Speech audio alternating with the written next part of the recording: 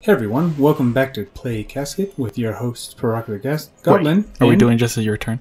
Oh yeah, we are doing a your turn, but I have a habit of doing that though. We're doing crazy stuff. Anyway, back to your turn. Yeah, back to your turn. We're actually going to review the Nintendo Direct that my video lately uploaded afterwards. And TGS. Thank so you, many things Kevin. Happened. Yeah, so many things happened this week today. Or to date. Yeah. Yeah. So we're basically going to recap and kind of just give our thoughts on Tokyo Game Show and the Nintendo Direct. I'm going to go ahead and let you go ahead and get at it with the Tokyo Game Show and kind of cover up some of the ideas and stuff like that. Oh man. So many things that got announced. I was surprised to see so many original IPs. I think the one thing that really stood out was Synduality. Basically, you control a mech, and you just explore a world, and you kill shit. I'm getting a Lost Planet vibe from it. And then you go around and killing shit. Yeah, and then you get a waifu AI. It looks cool. It looks really cool, though. You move over there, press A. Kill shit. A+. Solid gameplay. 5 stars. Yeah. We'll press A again. Has mecha, has waifu, everything you need. Yeah, no, Not much kind of bled into my area because I was busy with a lot of other weird little things during the Tokyo Game Show. I almost completely forgot it happened. But that doesn't mean that the situations that we had was there was games that did finally come bleeding through, and one of the ideas that I ended up seeing was the Suikoden remasters. Or remakes, however you do. I was kind of excited about that. How many do they have? Like 8? I think they have like 8 games, but they're gonna do like the first 2. Remastered? And do like a remaster remake. I'm hearing either or. I don't know all the details yet. Okay. But Konami's also I'm excited about that because I didn't really get to play many Suikodens, and those games are those are like holy grail games to try to find right now. They are hard to find. They're easy $100+ easy. And so I always heard about them. I just never really played one. So it gives me a chance to play them. And apparently Konami went on record that they would like to do more new ones, not just remakes, just new ones. So I'm all for Konami going back to its roots. How about you guys? Legitimately, that's kind of cool. They're even doing the Bomberman game. Bomberman R2. So I was about to be cocky. I'm like, where's my new Bomberman? Oh wait, never mind. They are doing that. Scratch that. Where's our Ninja Gaiden game now? Oh wait, that's Koei Tecmo. Still gonna ask about that. I think. Dang it. I think they made one. I'll have to look it up again, but it was I think it was done by Team Ninja.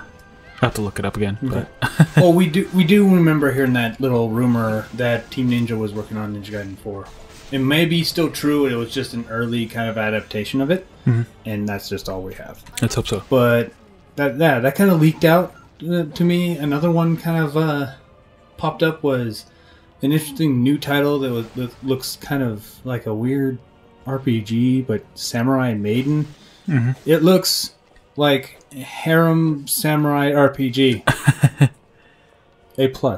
Well, I'm getting a Senran Kagura vibe from it, so I might pick it up. Speaking of which, I still have not picked up the Senran Kagura Neptunia game.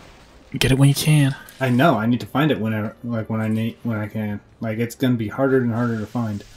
So and it's probably buy 2 of them so I can sell one for $300 in 2 months. Damn you, Sony! Right. So yeah, there's that. Is there any other things you want to kind of highlight on the Tokyo Game Show? They showed a little bit more of Exoprimal, or at least the story trailer. Right. It looks stupid fun, but I think it has PvP in it, so I'm a little iffy. I don't want other people. Gross. Well, because it just becomes a PvP game with annoying little things you got to deal with then. Oh, yeah. A PvP game with, yeah. Because you can just ignore the dinosaurs because the other player is more of a threat. Stuff like that. Yeah. So. Yeah, I could see that happening. There was There was a really cool idea I remember talking about quite a bit, that people would be able to like run a mech or a giant golem, and the PvP is like you compete your golem against somebody else's like crew, and then they got kind of like you fight each other and you kind of like sling back and forth upon each other and climb up on their golems or mechs or whatever. It was a really cool idea. I'm surprised nobody's done it yet. But yeah. And then another one is Valkyrie Elysium. They also dropped the demo for it too, so it's out now. Go and play it. Or not, and just buy it blindly. Well, it's basically not Valkyrie profile. Just give us another Valkyrie profile, or at least remaster them. I can see. I can see Square eventually doing that. I can. I don't know though. So they had a mobile game. I wonder if it's still up. I have to look that up too. Yeah. But like I don't know. I think Square should start porting some of their older games, like not just remaking them, remastering them if they need to and stuff, and just porting a bunch of them. Yeah. Like honestly, I could see so many people just buy. Dude, I bought the Secret of Mana series collection at like $60, and yeah, it's $20 now. Oh, okay. You know? Like, let's be real here. So, but anything else you want to add to that one at all? The Awakener. They showed a little bit more of the finalized, I guess, the alpha version. It's basically Dark Souls, but Devil May Cry. But I think you could swap between your characters or something like that. But it looks really cool. What else? Star Ocean also got announced, which is pretty cool. Or at least they showed a little bit more of it. Star Ocean is kind of like in a rough area because the Tales of series just like does it way better. Star Ocean kind of struggles. It's basically Star Ocean for me. Like as far as what I've always seen, I always felt like a Tales of Space. Yeah. That's basically what it feels like to me. But they just don't like they try to do something different with it, and it just doesn't. It doesn't roll off. Like, yeah. For some reason, it just doesn't set off. But when you also consider that, Tales of games kind of struggle with that too. Like they had a kind of a good identity for a little while, but these recent ones just seem like darker atelier games. Yeah. Like that's like like they hire the same artists or something like that, and they just look like darker atelier games. I'm like, I mean, they do recycle assets and stuff like that too. What happened to a lot of their like short, semi-stocky character designs? Like, what happened to that? They're like, well, we got more power, so we can make them long, tall, and anime as fuck. Yeah. I'm like, but that's Atelier's job. So I don't know what's going on with that, but yeah, it just looks. It doesn't resonate with me. Yeah. Like the later ones do not resonate with me. I'll probably pick it up on sale. I'd rather see Tales of Abyss get ported than one of the newer ones. So. Okay. Maybe we get a go find the 3DS version or something. I do have the 3DS version. You play the 3DS version then? Yeah, it's actually right there. Lucky. I hoard my shit. But any other good highlights on that? No, I guess we should switch to my turn. Nintendo's Nintendo Direct review. So there's a little joke and a couple of jabs going on our previous video. We were so busy and so many huge things were going on that my dumbass forgot to schedule the video properly.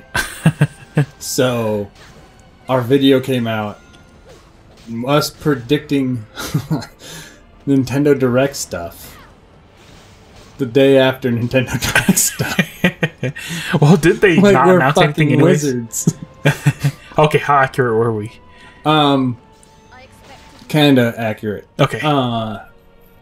Legend of Zelda got its own name, and it's releasing in May. Okay. So we were wrong about the delay and stuff like that. Oh, okay. Which I don't know. I feel like kind of bittersweet about that, but I also think like the Switch is going to be around for like 10 years. Yeah. so I'm not too hurt by that. I'm predicting 16.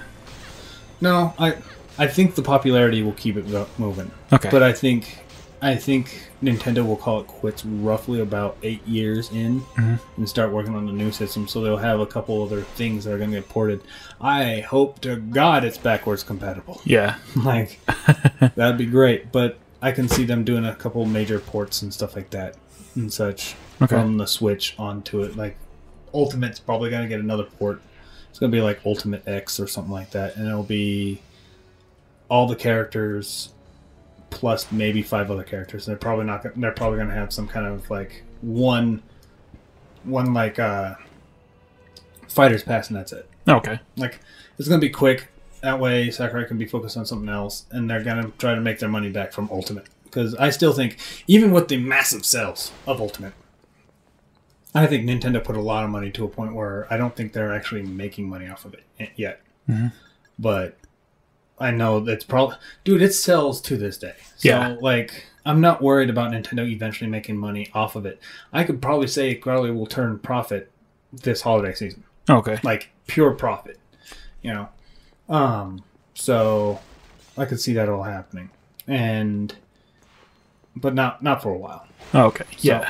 So I could see the HD ports of stuff happening later.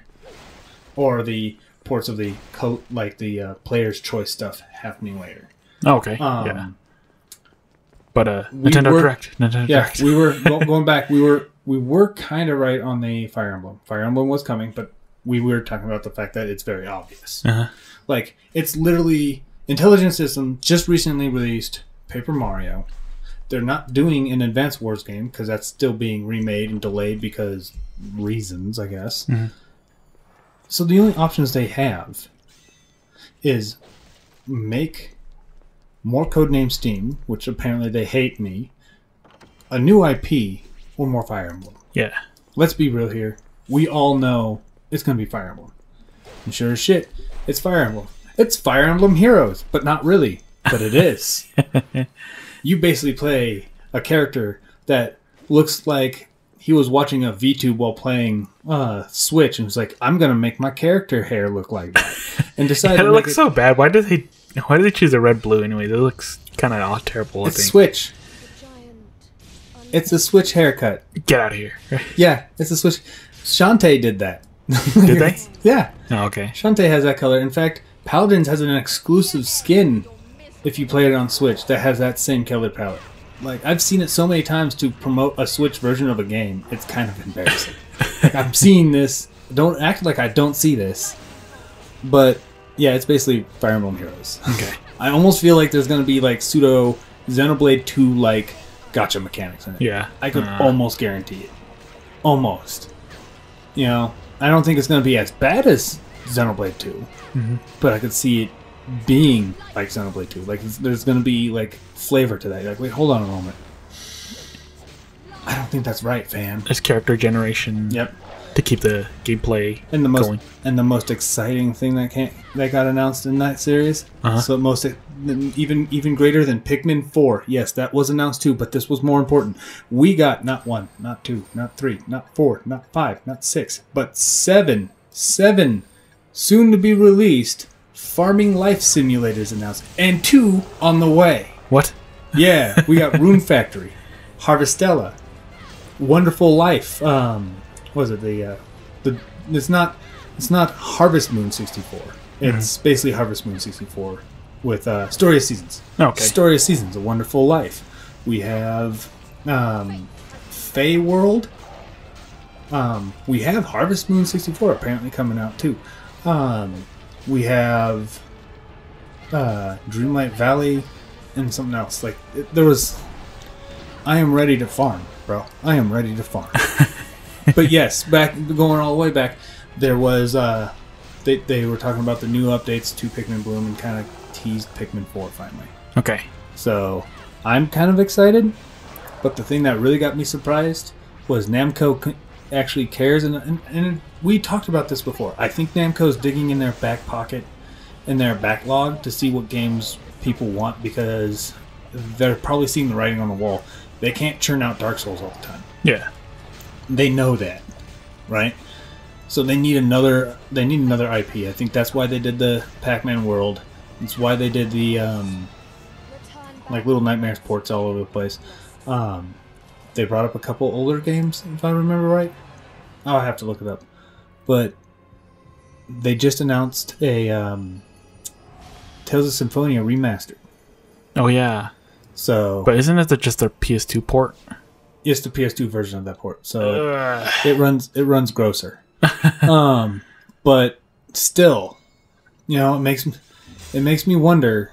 Like this kind of proves the point that they're trying to find out what else works, because obviously this tells me that people want their classic Tales of games more often, because they did do a port of Tales into, not Tales into Reverie, but Tales into something like they already did the Tales series. Yeah, another Tales game already, and then now they could just do Abyss and call it good, like with the solid 3 right there. Okay.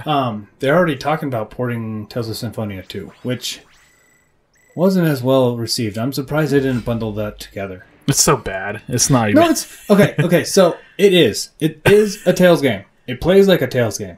It is. It just feels like such a shoehorned idea. Yeah. Like how to make Symphonia good again. Like they're just. So is Symphonia Pokemon. That's basically what it was. Yeah. It was a fun game mechanically, but the story was garbage. Yeah. But I still liked it. I still liked it. Well, it just looked like it had nothing to do with Symphonia. Symphonia. It has nothing to do with Symphonia except like no. Some of the characters no. Okay. The story is when Disney writes Snow White 2 or Aladdin 2. Or The Lion King 2. Yeah. It's basically that story. It's like, we had this big epic adventure, now let's just talk about family matters. Oh, okay. that's basically what it comes off like. So, but it's not a bad game. I liked it. But it holds no candle to Tales of Symphonia 1. It doesn't even hold a candle to Abyss. It doesn't even hold the candle to the one that's already there. Yeah, I was just watching people play it, and I was like, "This isn't good." It's good, but it's nowhere near the ones people like. You have so many other better. If Symphonia and Abyss released on the Switch already, there'd be no reason to port Symphonia 2 on its own, because people would already have the 3 games that are infinitely better, and the reason those games are good. Like they could probably port Berseria or something like that, and it'll probably do a hell of a lot better. Yeah. You know, it's just... But it wasn't a bad game. It's just that when you're coming off the tail end of a masterpiece, basically, you're not going to have a good time. Yeah. You're just not going to have a good time. But to top that off, they... of course, we talked about the Zelda and stuff. They showed off their new port of Kirby's Return to Dreamland. Oh yeah, that was a little weird. Yeah. Why? Well, I think Nintendo is I think Nintendo does have a couple of what I call B-class teams. And I have nothing that can truly confirm that. But I believe they have B-class teams where they just sit there and basically port games or do asset work for other, like, in between these. And I think they're the reasons we're getting so many ports onto the Switch, because they made a small team that are just like, they hire new like trainees and stuff, and like, all right, you go to work on this, you go to work on that, you know. Oh, okay. And they just kind of test their mettle with the development of ports, while like all the like established people are like, all right, you get to be on the Splatoon team, you get to be on the... Yeah, I can see that happening. Like, I'm surprised more companies don't have teams like that, to be perfectly honest. Like, yeah. By this point, if Namco comes over and ports the Ghostly Adventures, they'd probably they would make enough money to call a profit off of it. Yeah. Just off of brand alone. But don't ever port Ghostly Adventures. We're going to all pretend that didn't exist. But stuff like that, right? The Munchables from the Wii was really a fun game. I would like to see that come to the Switch as well. But it's like stuff like that, right? But overall, the Direct was It was growing on me. Growing. It's farm. It's a joke. You know what? I don't have to explain everything to you. Well, we were just talking about Ghostly Adventures. How's that growing? Right. Because it does.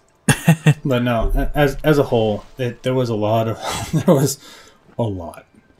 farming simulators on it. But I'm excited for the story of Season's take of A Wonderful Life. So basically, it's basically Harvest Moon 64 just redone. They even showed the one character, and I was like, I married that chick before. And then they showed a lot of Harvestella. Harvestella is actually looking really good. They also confirmed they did a Rune Factory 3. They're doing a Rune Factory 3 port. And they announced a Rune Factory game coming up. So it might be Frontiers 2 and it might be 6. Okay. But I do hope they port Frontiers. And if not, I have Harvestella. Because Harvestella seems to be everything I remember of Frontiers with a splash of Square Enix paint. Okay. And belts. Thanks, Nomura. So, then they announced Octopath Traveler 2. Yeah. And that was pretty cool. And after that, there was a little interview that Square is still looking at making more 2D HD games.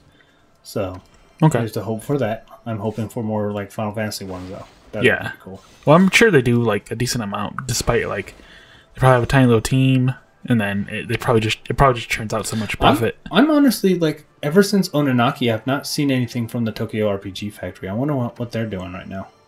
Something big. No, Tokyo RPG Factory is pretty small. Okay. So they're not.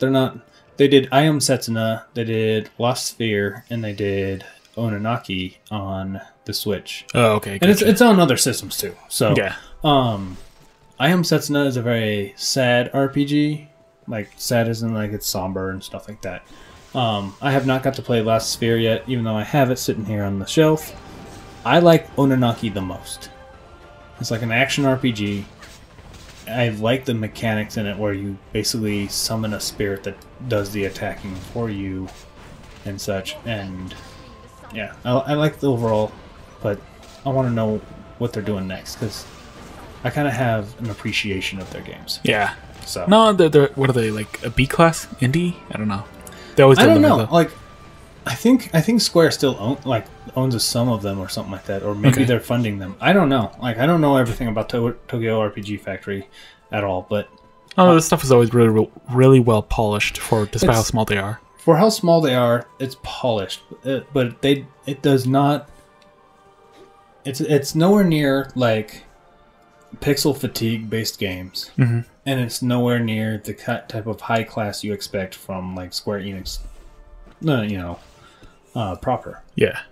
So it's actually they're really good. They play really well. It's just that some of the characters and some of the story is either boring. Like I Am Setsuna, like everything's in the snow. Everything. Oh, okay. Everything is in the snow. I do not remember a single level that was like a desert. Oh, okay. Like there was no biomes other than Chile. So there's that. Yeah. So after my rant, I think the Nintendo Direct was doing pretty well. So good to hear. Yeah, I know. And this is a review, so I could upload this one later, and it still matters. Okay. Unlike predictions last time, Kevin. So, but I will say we're gonna go ahead and end it there. So thank you guys all for listening. If you like our content, feel free to like and subscribe and share our content wherever possible. And we will see you on the other side.